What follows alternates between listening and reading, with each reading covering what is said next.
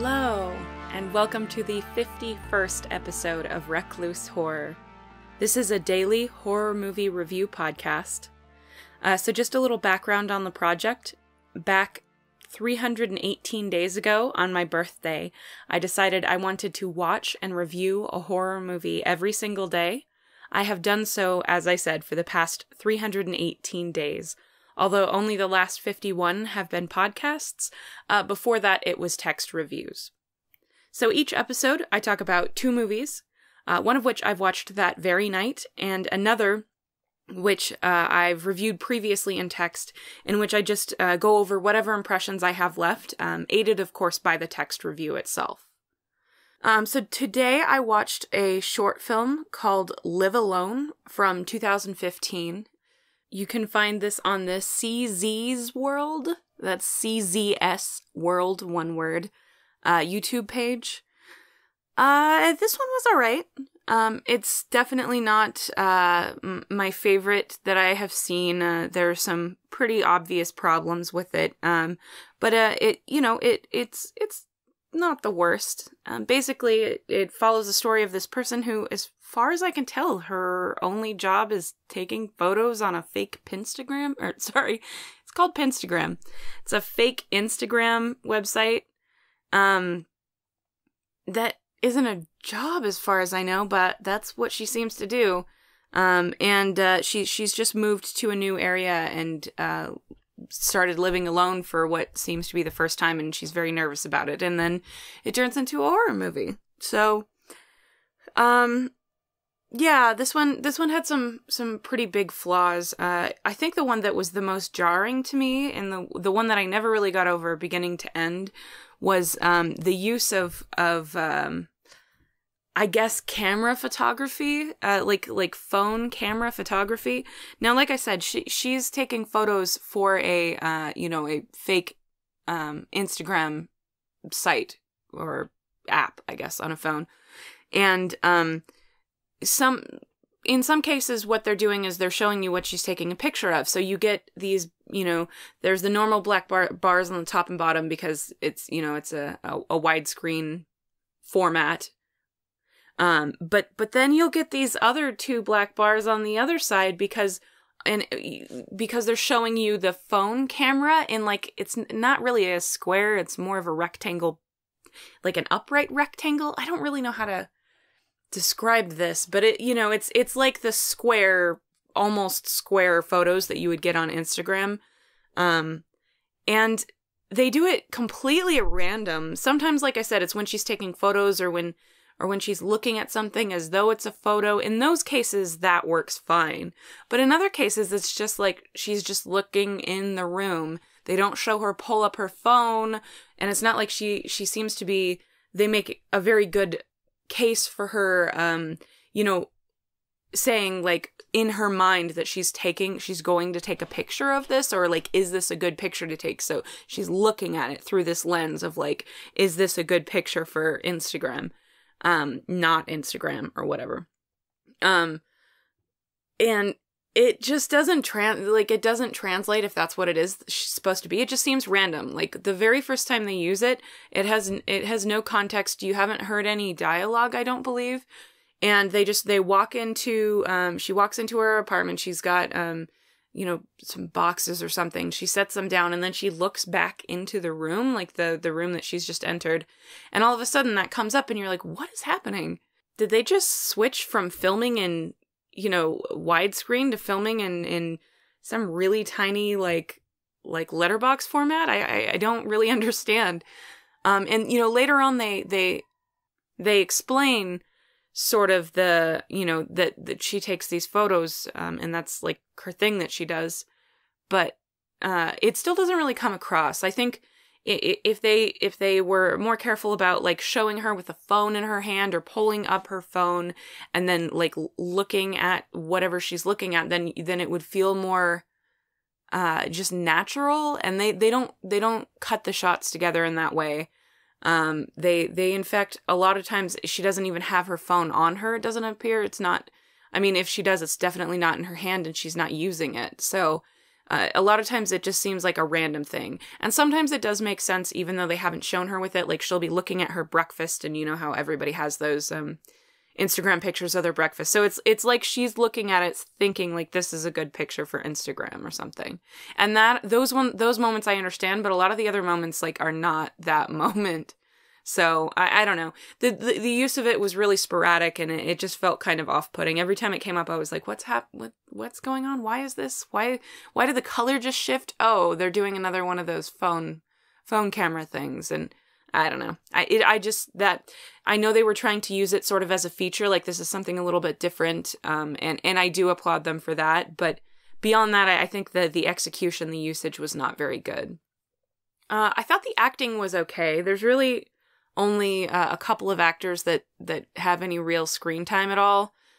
It's not the best, but it's definitely acceptable under the circumstances for the most part. I did feel like the lead actor, the woman who's moving into the apartment, definitely could have stretched her wings a little bit, with some of those panicked emotions and stuff like that. I felt like she wasn't really reading in a way that, like, was putting you in her shoes. But some of that can be down to filming and stuff as well. It's not simply an issue of her acting. A lot of it is that the shots themselves don't build a ton of tension. I will say that the video quality on it is really, really good on all of the shots. The camera work is very good as far as, like, not being shaky and stuff like that. It's also not terribly innovative or anything. There's no real tension building shots. There's nothing where they're, like, as I recall anyway, there's no shots where they're tracking her down the hallway, like, running with her. So the camera is moving. So you really get that sense of motion and stuff like that. I don't remember any of that. It could have been in there. Either way, I didn't really get much of a sense of tension out of this, which with this particular storyline, like, I honestly should have. I should have been able to engage a lot more and put myself in her position, and I really kind of didn't feel like I could do that. Most of the dialogue, or most of the lines, the writing, the script was pretty decent. There are definitely a couple of moments where the actor wasn't able to, like, really sell the phrasing that was in the script. Like, you could tell that they were just reading the script verbatim as it was, which is fine. I mean, that's of course what you're supposed to do. But they weren't able to make it feel natural in their particular wording and their cadence. And that, it was really only noticeable in, like, one or two places, but it was sort of an issue. For the most part, I felt like it was natural enough. They did try, visually, they did try to, you could tell they were trying to play around with how to do graphics, like screen graphics and stuff like that. So they would show, like, she'd look at her phone and, a little pop-up thing would happen on the screen where it's, right above her phone where it would say, like, +6 followers, +7 followers, whatever it is. Which was kind of neat. I thought it was pretty well done. It might have been possibly hard to read for some people, but I don't know. I think it was fine. I didn't have any trouble reading it. And I wasn't sitting terribly close to my laptop or anything either, so it's probably fine. It's just it could have been a little brighter, I think. The specific graphic could have been a little brighter. It was like kind of a deep blue for a couple of those shots, I think. And it sort of matched with the room color a little bit, and so it blended a little bit. Not that that's a totally bad thing, but I think some people might have had trouble seeing exactly what it said. Sam being somebody who has terrible eyesight and no glasses, I usually am try to be aware of that, whether other people would be able to read it. Regardless, though, the technique was done well. It was used well. It wasn't terribly distracting, and it was kind of like, oh, that's pretty neat. That's pretty good. I think it did add to the production value a little bit. The lighting and everything was pretty good. The apartment that she's in, obviously, she's just moved in, and she doesn't seem to have a lot of stuff. So the location specifically looked a little sparse in certain places, but that's just bound to happen under those circumstances. And it does make sense, at least in this story. She is literally just moved in. We watch her move in. So it's not like you expect that to be completely filled in you know, you don't want to necessarily drag in 700,000 boxes. She didn't bring that there on her own. So, you know, adding a bunch more just to fill up that space and make it feel less sparse wouldn't necessarily actually make sense, since it seems like everything she brought in her own, like, car, which is not a truck or anything. It is a car in her trunk. So, not a problem on there. Honestly, I think, like, really the biggest problem, other than that, the weird photography with the trying to pretend it was a phone, I think the biggest problem was it just didn't do a very good job of building intention. I think it didn't give enough moments for all of those moments to really land. I think it needed a little bit of a breath sometimes in between stuff happening, or the things happening needed to be emphasized a little stronger, either with music, which actually the score was pretty decent. It just, like, maybe could have been a little bit more tense, or with just showing the character's reaction to what's happening to her, or how other people are reacting to her, saying what she thinks is off and all of that. If they had given just dedicated a couple of scenes to her reaction and emotion to it, I think that really would have helped out the overall story a lot and put you in her shoes, where, you know, she's just trying to live on her own, and she's super nervous about it, and, you know, she starts convincing herself of one thing or another, and, you know, I just feel like it maybe would have landed a little bit better that way. This is definitely the sort of movie that, were it done right, it would totally creep me out, and this one just wasn't able to get there. I don't think it's any like particular problem. I think these people, it seems like, you know, they seemed sort of newer at this. They're kind of working on it. This is them learning. And I think this is a very good place to be with short films. They are learning, and you can see the process. And, yeah, I don't know. For that, I think it's a good step. I think all of these people probably will go on and continue working, and will continue honing their craft a little bit. And I think they you know, I don't think there's any particular person involved in this. There's any particular area where I felt like this person is just in the wrong field. It was always like, this could use some work, but it's not like it's baseline terrible. I don't think anything in this was terrible. It just all needed to be done a little bit better. And that's kind of that's kind of the point of short films a lot of times, is to learn how to do something by doing it, which is something I can totally identify with. I have to learn by doing a lot myself. So, you know, obviously you're going to get those, you know, those little steps along the way that, like, you look back on 10 years later and be like, oh my gosh, I can't believe that was something that, like, this was the best I could achieve 10 years ago. So, you know, it's kind of neat. I actually, on that level, I enjoy watching things like this. Seeing people learn is something I really appreciate for whatever reason, just the sort of person I am. So, as far as recommendations, I probably can't necessarily recommend this to anyone specifically. Again, I would say film students, it would be a good exercise to sort of watch this and sort of critique what you think you could do better, what you think they could have done better, and all of that. But as far as, like, for enjoyment purposes, I don't think there's too many people that really have to log on to YouTube right now and watch this. I wouldn't just dissuade anyone from watching it under any circumstances, but I just didn't quite connect with it on a certain level. So I think that's pretty much all I have to say about that. That was Live Alone from 2015. And once again, you can get that, you can watch that on the CZ's World page. That's CZS World, one word, YouTube channel.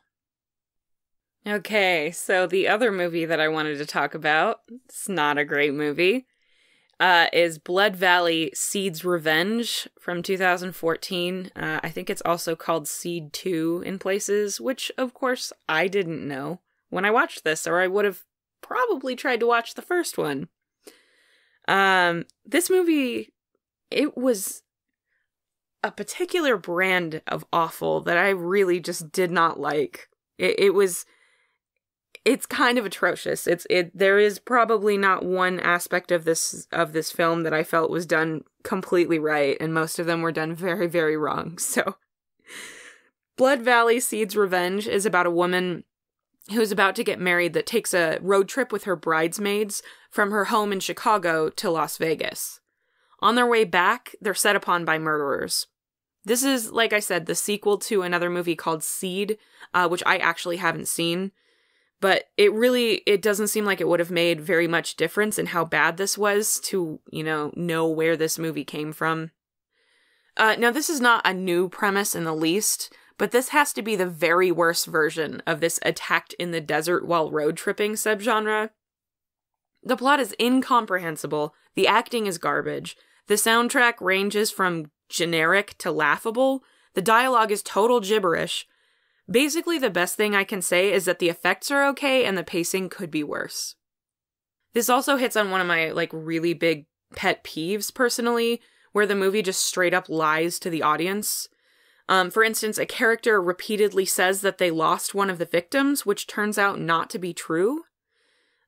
You could sort of justify it if there were other victims in their presence or something that, they were some reason that they were trying to mislead someone, but there aren't any other people there and there's no one that they should be doing that to. So there are numerous continuity errors with the plot, and the gore and the sets as well, with characters tied up and then suddenly not tied up, catastrophic injuries appearing and disappearing at random, characters disappearing and reappearing just as randomly. I mean, it's a nightmare, and not in the sort of way that, a horror movie is a nightmare. It's just bad. The movie is plagued with flashbacks and flash forwards, probably because they knew the movie, playing it from beginning to end would be boring gibberish rather than pacing conscious gibberish. The script keeps trying to surprise you with plot twists, but the twists make no sense and have no justification. Many being utterly predictable while still being basically nonsense, which is pretty hard to pull off if you think about it. They talk around a certain, confession made by one of the characters that seems to have no legal implications, but they never actually talk about what this confession was or show the scene where it happened. I'm sure this is supposed to play as compelling, but it just doesn't work. Sadly, that's possibly one of the more ambitious parts of the movie, and it just falls so flat. The acting is annoyingly bad most of the time.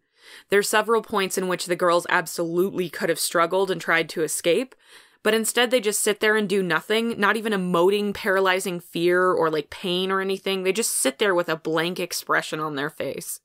Conversely, there are other characters who somehow managed to break loose, but the injuries they would have sustained would have made it totally impossible to do anything but maybe crawl away, and despite that, they're running through the desert and climbing up rocks that would be literally blistering in the summer heat, barefoot and in one case completely nude. The guy who I can only assume is playing Seed is sort of menacing, but it's a lot easier for a character with a weird mankind mask made out of blood-soaked cloth and no more than grunts for lines to be sort of menacing. I feel like that's not really hard to achieve there. The whole thing plays like a particularly shitty ripoff of The Devil's Rejects with none of the charm, humor, shock, acting, production value, or plot coherence. They try to build up to something, but it never pays off. And then, in a mid-credit scene, they add one last fuck you of a plot twist that is utterly meaningless and has no justification. Basically, none of the plot has any impact. I've been more moved by stock footage than by this movie. Now, the producer of this movie is Uwe Boll, Uwe Boll, I don't know how it's supposed to be. I think it's Uwe Boll. Spelled U-W-E, Boll, B-O-L-L, that's his name. You may be familiar with him. He's a famously terrible director, known for making mostly those terrible video game movie adaptations like Alone in the Dark, Far Cry, Blood Rain, and then blaming the people who sold him the rights for the movie being bad. He's also known for fighting viciously with critics about how they felt about his movies and calling more popular directors like Michael Bay and Eli Roth, and this is a direct quote, these are not words I would say, but fucking retards. That's what he calls them. Years ago, he said that if an online petition got 1 million signatures, he would quit directing. But sadly, I don't think 1 million people actually know who he is, though many more than that have had to suffer through his garbage movies. He wrote, directed, and produced the first movie, so I'm sure it was every bit as wonderful as this one. There's really not anything good I can say about this. I know I looked briefly into the actors in this movie, and there is one that's sort of well known. One of the female actors in this is kind of known for doing a bunch of B-horror stuff. I did not bother to put that in my review because I actually had kind of forgotten just how angry this movie made me. But, looking through this review again, I knew it was bad, but I forgot how angry it sort of made me, just how bad it was, and in so many ways. So I didn't put any of that in there. It's like not worth mentioning. She doesn't do a good job. She probably does better than some of them, but the role is stupid. And, compared to other movies, I feel like, if she were in another movie, she would be the worst actor probably in it. And that probably sounds pretty harsh, but I think that's probably true. I would be interested in seeing some of her other stuff and seeing, if it, just fits a little better or something like that. I don't know. Maybe in a different sort of B movie, it wouldn't matter that she isn't a good actress, even if she isn't, but I don't know. Anyway, I can't understand why anyone would enjoy this, but if you did, or if you saw the first movie and care to explain anything that might explain what the hell this movie is, I would really love to hear from you. I suppose if you saw the first one, you might be interested in seeing the sequel, even though you, at this point, should know it's terrible, but I can't imagine anyone else would have any reason to watch this. This is one of the worst movies, like, on a technical and, pretty much on every level. It's probably one of the worst made movies. It is not the worst movie that I have seen. That is reserved for a different movie, which I will actually eventually get to. But it's pretty bad. There's just no reason to watch this. It's sort of exploitative, and it tries to be sort of like a, I don't even want to try to get into that, actually, what it's trying to be. Some of it's spoiler related, but yeah, I don't know. It is just a really particularly bad, trying to be shocking, gory sort of horror movie, and it's I don't know. It's not even worth the gore. Like I said, the gore is not very good. So it's fine. It's one of the better elements, but in another movie this wouldn't be very, very good. And they don't apply anything very well. I don't know. At this point, I'm rambling, so I'm just going to go ahead and end this. That was my review of either Seed 2, if you want to call it that, or Blood Valley: Seed's Revenge from 2014. And that was my show. Sam couldn't be on today because I totally forgot, but Metal Gear Survive came out, and of course he's going to be completely tied up with that for days. So I don't expect him to be on very much, at least for the next couple of days, but maybe I can coax him away from his PlayStation for like half a minute to do, I don't know, half a review or something. If you enjoyed this podcast, please rate, review, subscribe, whatever it is on whatever platform you found us. If you would like to, the best way that you can help out the show is to share it with someone that you love or someone that you think would be interested in the show. If you would like to share it, or if you don't like the platform that you found us, we are available on YouTube, Player FM, Apple Podcasts, Stitcher, Podcast Addict, and pretty much any podcatcher out there. If you'd like to reach out to us on social media, you can do so on Facebook, Instagram, and Twitter.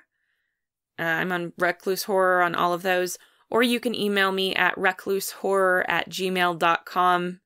Yeah, if you actually did see Seed 1 and have any... And I mean, I don't even know what you would clarify at this point, but if it does make more sense, if you've seen both, and you do believe that it makes more sense having seen the first one, I'd love to hear from you. it was terrible. That movie was terrible. Or if you have any recommendations for better movies, or specifically I'm looking for, I think, haunting movies. And what was the other one I talked about? I don't know. I can't remember, but haunting movies specifically, I just have never seen very many good ones. It would be great to see one that was worth watching. I've talked about it a few times. So if you have any suggestions for that, just, send them my way. Yeah, so I guess that's it. Have a great night, and thanks for listening.